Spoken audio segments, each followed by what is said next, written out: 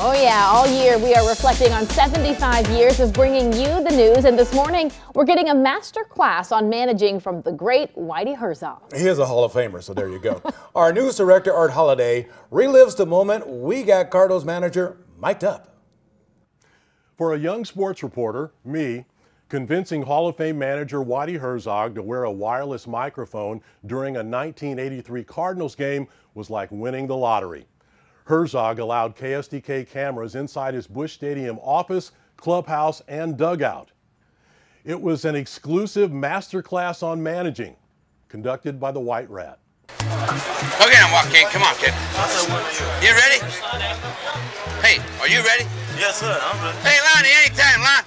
Joaquin Andahar was a World Series hero in 1982, but he struggled during this '83 game.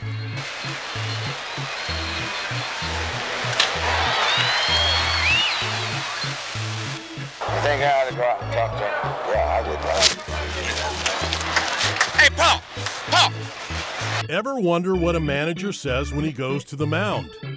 Wonder no more. So take the ball, throw the ball the way you can throw it. All right, go after these guys. But you can pitch.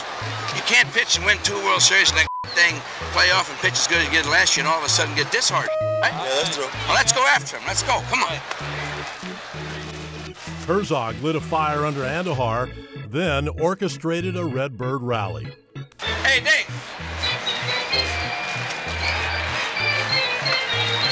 If one of the first 2 men get on, you're going to hit. How's it? Where's Davy Green? You get ready, bud. Come on. He butts him over. I'll have Greeny hit. Yeah. Come on, Greeny.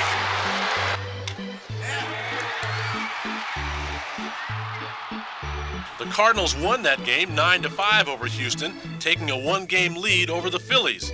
Another day at the office for Whitey Herzog. I'm Art Holliday, Channel 5 Eyewitness Sports.